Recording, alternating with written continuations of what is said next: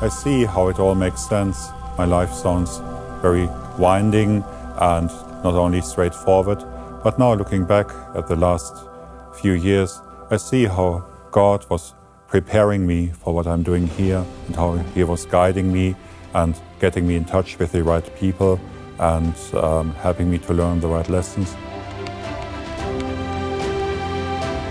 As a parish priest, you have to be a little bit of everything. You have to be a psychologist at times, you have to be an architect, you have to be an engineer, an electrician, you have to be a musician, and you have to be a public speaker, you have to be a father figure. And these are things I've learned over the many years as I prepared for the priesthood.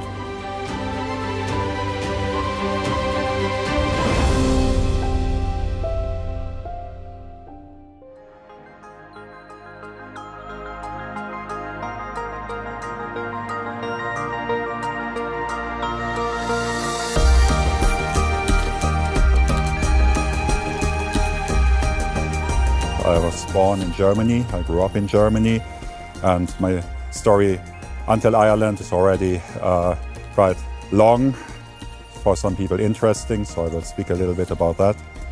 I grew up in Duisburg, which is an industrial town in Germany. It has about 500,000 inhabitants, which is a huge city by Irish standards. And the city is known mainly for its industry, for its coal and steel production, and that's where my father worked. He worked as a clerk in a steel company, doing mainly desk work, and my mother was a housewife. My mother was born and raised in a Lutheran family in the north of Germany. My father was raised in a family with a socialist background, so my grandparents didn't care much to have their children baptized. My father is not baptized, and he's still very critical towards religion, especially the Catholic religion. And my mother, she was a cultural Protestant. She said she believed in God, but I never saw her praying, and God wasn't very much a guest and a friend in our house. So if I think about my family, I'm thinking about cultural Protestantism. And my way to find God and to fall in love with God, it's an interesting one, and looking back to my early childhood, I would say it's an act of providence.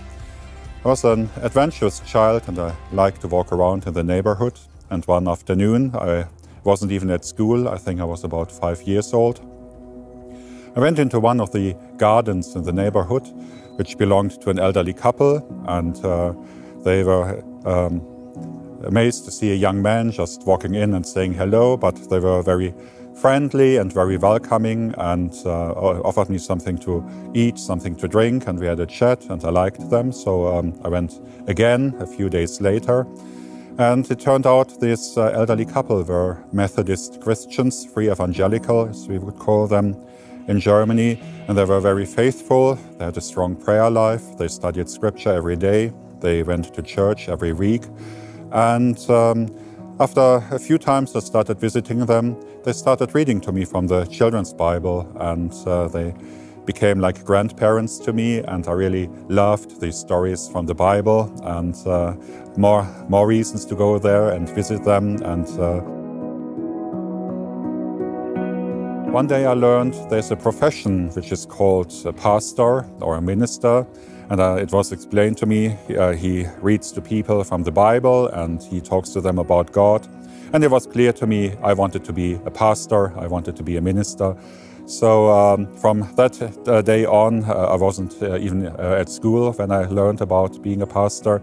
I told everyone I will be a pastor one day. And so I went through primary school, I went to secondary school in my hometown and got a good school education.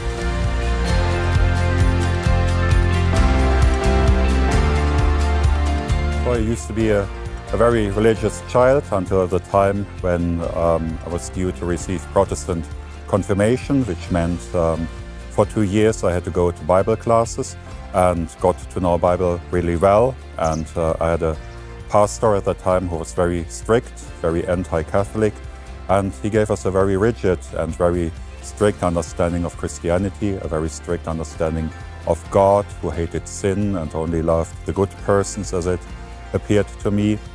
And when I reached puberty, I started asking myself questions, and I asked, is this really the God of the Bible? Is this really a God I can believe in? And because I received a very anti-Catholic upbringing from the elderly couple, from my parents, everyone in the family, my parish, my Protestant parish, Catholicism wasn't very much an option for me. So I started reading about other religions. I started reading about philosophy. I looked into Buddhism. I looked into Zen Buddhism. But nothing of that attracted me. So in the years about 15, 16, I was pretty much an agnostic. I decided, or I felt the decision whether God exists and how he exists couldn't be decided, intellectually at least. And so I lived on my life, went through the teenage years. But then Easter 1992 came, and that was a very interesting time. During the Holy Week and Easter week, there was a lot of religious programs on television.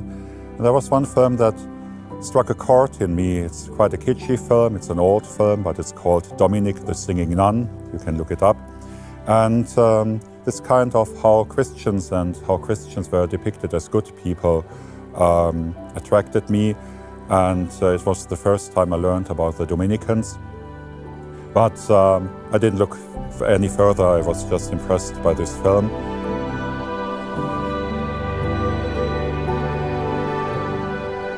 A year later, 1993 arrived, and I remember I walked by the Catholic church in the neighborhood, and I looked up the spire, and there's, in Germany you often find a little rooster or a bronze cock on top of the spire, and I looked at it, and I felt a longing, and I said, Lord, here I am. If you want me, I belong to you. I'm willing to come back. And I felt an inspiration to just go around the corner, knock at the door of the Catholic priest. We just got a new Catholic priest in the area. And I introduced myself, and I said, well, my name is Frank, and I would like to look into the Catholic Church. And he said, well, sure, you're welcome to come to Mass, and if you want, you can meet me from time to time. So that's what I did. I started going to Mass every Saturday and every Sunday. And I met him once a month and asked him all the questions. Well, why do Catholics worship idols? Why do Catholics worship Mary? Why don't Catholics understand the Eucharist is only symbolic and not real, as you say? And we had a lot of debates, and I think I gave him a hard life during that time. But he gave me the right things to read and brought me in contact with the right people to meet. And because I always wanted to be a pastor when I was younger, the idea came back and occurred to me I could be a priest one day. So I spoke to him about that, and he said, oh, you know, every convert wants to be a priest. But I was persistent, and I rediscovered my love to God. I discovered the love for Christ, our Savior and our Redeemer. And I felt I wanted to follow him more strictly. I was an all-or-nothing person, so it was clear to me if I become a Catholic, I want to be a priest and I want to live a holy life.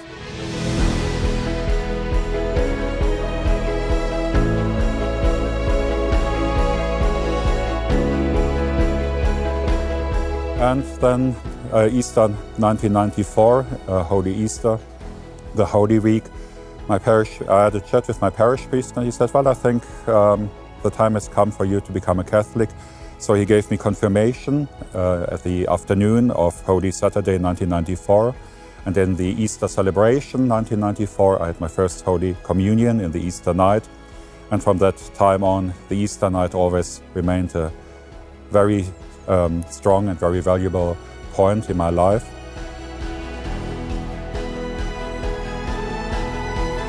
During that time, there was still conscription in Germany, so I joined the German army for 1.5 years, from 1995 to 1997.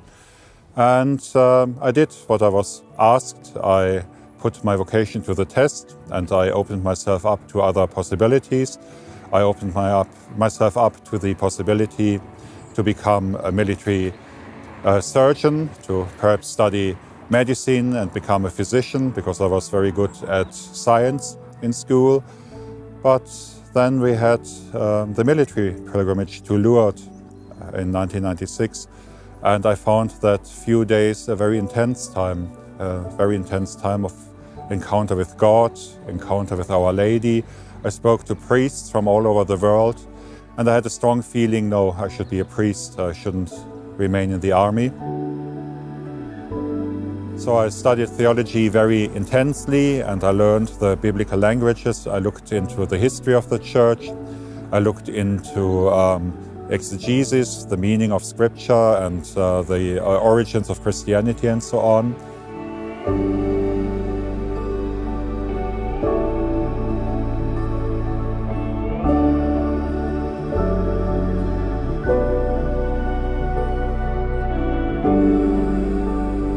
2009 came, I wasn't able to make a decision for the priesthood, and if you can't say yes, it's a no. So I spoke with my uncle and I said, well, I worked in hospitals for so many years. I've seen enough people dying, I've seen enough people being sick. But I like the hospitality aspect about that. And my uncle used to work as a hotel manager and also as a wine expert, as a sommelier. And he said, well, Frank, with your background and your brains, by no means you will end up in hospitality. But how about wine? I said, well, as a theologian, I have a general interest in wine. I never thought about it. He said, well, why don't you go to business school, gain a qualification in business administration, and try to find work in wine, in the wine business. And it seemed to be a reasonable idea. So I went to business school, got a crash course in business administration. And as part of that training, which took 6 months, I could also work as at a winery in sales. And my studies of theology and philosophy proved to be useful because I was able to improve sales numbers by 56% only within a few weeks. So I was offered the position of sales manager, and I didn't have time off. I had to work from the morning till the late evening, and I had to travel around, and I had to attend wine fairs and so on. And I started getting very tired, and one evening I was sitting in the office at 9 o'clock, and the office turned white and started spinning, and I decided, no, I'm not going to do this anymore. I have no intention to die of a heart attack aged 50.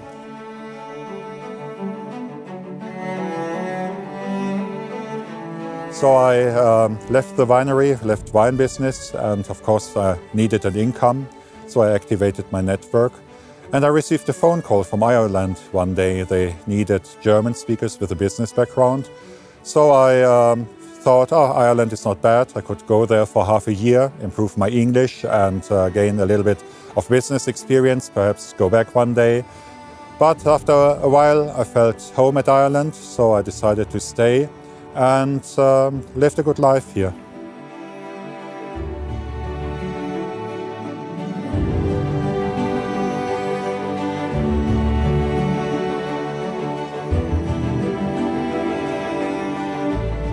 So I applied for the priesthood in the Archdiocese of Dublin. I was accepted as a seminarian and was sent to Maynooth. That was 2015, and started my studies. The question was whether I should be sent to Rome because I had a degree. I already had a master's in systematic theology, but it was actually my request to stay in Ireland and to learn more about the Church in Ireland, parish life in Ireland, and receive an Irish formation.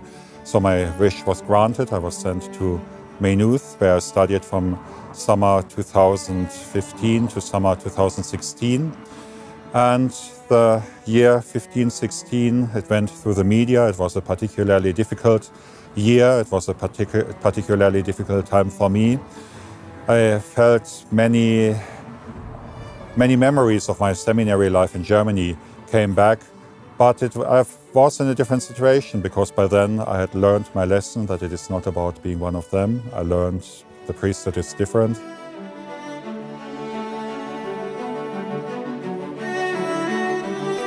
The priesthood is about being a servant, being a good shepherd, being there for the little ones who belong to Christ. And I wasn't sure if I wanted to continue my formation in Maynooth due to the circumstances. So I asked for the possibility to do a parish year. My request to do a parish year was granted. I went to Clondalkin, which is a parish not too far from here. And I was very warmly welcomed by the parish priest, and he and by the parishioners. He gave me an opportunity to get to know Irish life, Irish parish life, the realities of diocesan priesthood in a metropolitan parish. And I had a great year. I really enjoyed my life in Clondalkin. I really enjoyed whatever I could learn from the priest who looked after me. He allowed me to stay in the parochial house and I could shadow him during that year. And I got a lot of positive feedback from the parishioners who confirmed me in my priestly vocation and in my decision to stay in Ireland.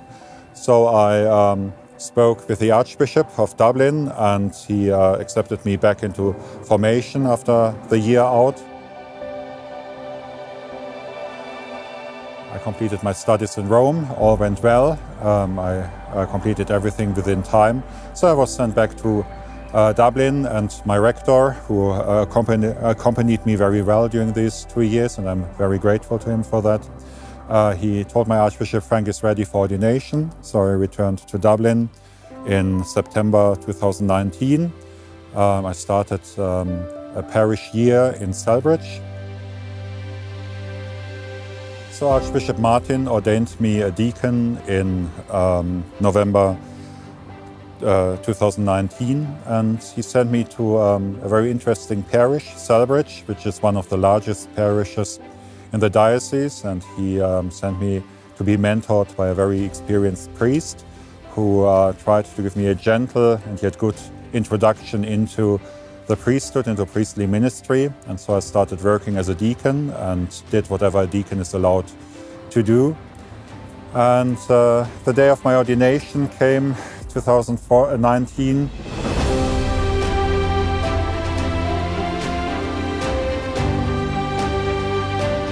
My friends, they weren't really surprised that I found back to my priestly vocation. They always found something priestly in me.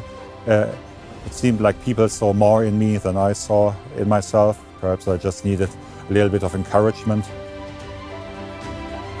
And everyone was looking forward to coming to Ireland in 2020 in order to witness the great day, what I prepared for so many years and over so many detours. But then the pandemic started in the year early in 2020, and it changed a lot. My parish priest in Selbridge, he wasn't of good health, so he started isolating himself, cocooning, they called it at that time. And pretty much whatever had to be done in the parish had to be done by the deacon, which whatever is allowed to do by a deacon. Obviously I couldn't say Mass, but I looked after a lot of funerals, and I looked after a lot of funerals under very difficult circumstances. People weren't allowed to gather. The first funerals I did was pretty much the coffin in the chapel, myself and the undertaker, and perhaps people were allowed to join by a webcam if there was a webcam. Otherwise it was a very strange experience, and I had to learn to do the best. But also it was like being thrown into the cold water and having to find my own way into ordained ministry without close accompaniment from the priest whom I was with. But anyway, numbers went down, and it looked quite good in the summer months. So I spoke with Archbishop Martin, and we found a suitable date for my priestly ordination. We agreed on the feast day of the Holy Cross. Over the years I developed a great devotion to the Holy Cross. It's one of the churches I attended in Rome a few times, Santa Croce. And I found it was a very appropriate day to put my life under the mystery of the cross.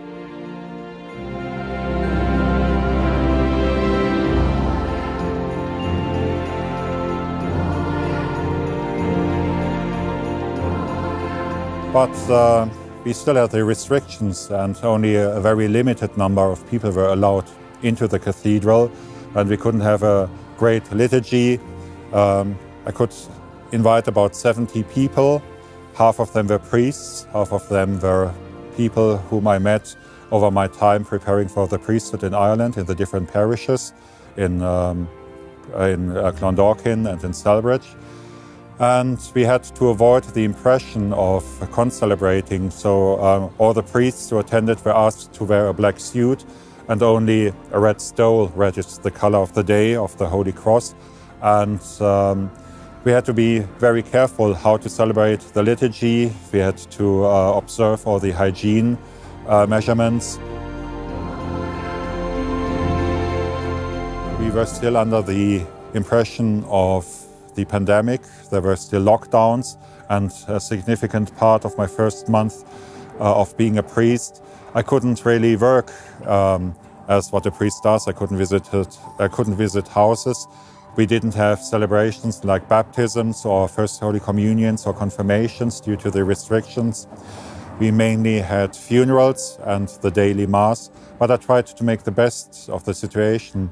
I used what I learned in pastoral psychology to help to console the bereaved and help them through periods of mourning. And I used the spare time I had to write homilies and do so as some kind of a retreat talk to give the people who followed on the webcam something to think about, some spiritual food and some inspiration for the day. And I got a lot of positive feedback. People really enjoyed my homilies. They really enjoyed the thoughts and the pieces of food, of spiritual food I gave them. And that was my first month in the priesthood. And eventually most of the restrictions were lifted. We could celebrate sacraments again, like First Holy Communions, confirmations. A sense of normality returned to or entered into my priestly ministry. And much to my surprise, I wasn't even 20 months ordained. It was announced that I would be appointed to my first own parish. I was appointed parish administrator to the parish of Kilnamanagh and Castle View, which is one of the smaller parishes, and a good parish to start. People welcomed me very warmly here, and now I'm serving as parish priest here in this parish. It's not always an easy life, but it's a fulfilling life. And if you are there where Christ wants you, He gives you the help, gives you the energy you need in order to be a good shepherd. And if He wants you, He gets you. It took Him more than 20 years to bring me to the point where I am now. But I can see He wanted to prepare me for this time. He wanted to prepare me for the challenges I'm meeting. And so even if you're older, don't be afraid. You have so much to offer. You have your gifts, and the Church needs these gifts. We need life experience. We need knowledge of the life of people. And if you are younger and you enter seminary in your early 20s, the Church will provide you with the skills and the knowledge you need. The Church is very good at preparing priests. We have centuries and centuries of experience in that. All I can do is encourage you to be trustful and trust yourselves into the hands of the priests who are guiding you. Learn to listen to the voice of God in the silence of your heart, and God will give you the right answer. And trust in the wisdom of the Church. She will help you to discover your vocation and where God wants you in your life.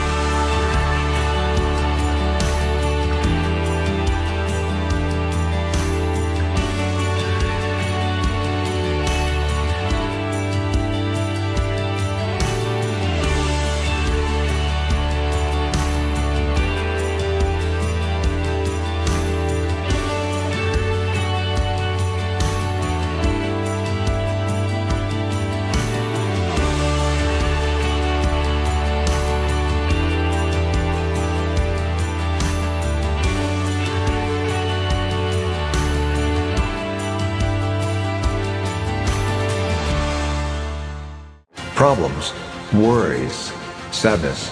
Are you seeking solutions? Bible says, do not be anxious about anything.